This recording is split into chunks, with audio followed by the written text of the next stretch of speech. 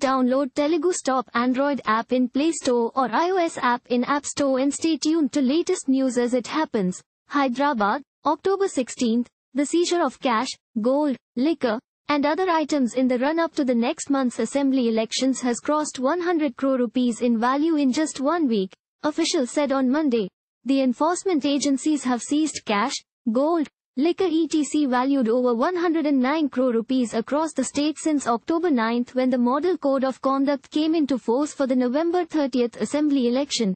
The total cash seized by authorities rose to 58.96 crore rupees with seizure of 7.29 crore rupees during the last 24 hours that ended at 9 am on October 16.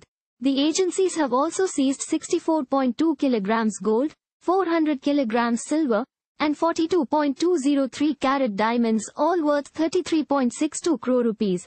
During the intense checking within the state and on interstate checkposts, police, excise and other departments have so far seized 44,093 liters of liquor worth over 6.64 crore rupees.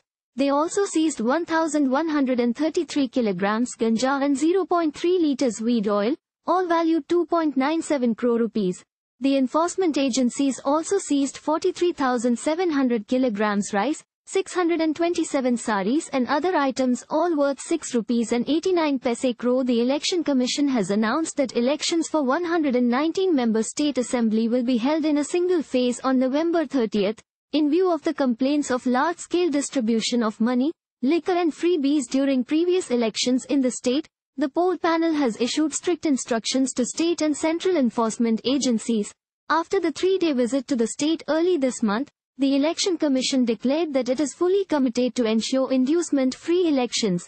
Chief Election Commissioner Rajiv Kumar directed the enforcement agencies to act very strictly against the use of money power during the elections. He asked them to almost dry up the inflow of liquor, cash, freebies and drugs. Thank you for watching. Please subscribe to channel and click on bell for more daily videos.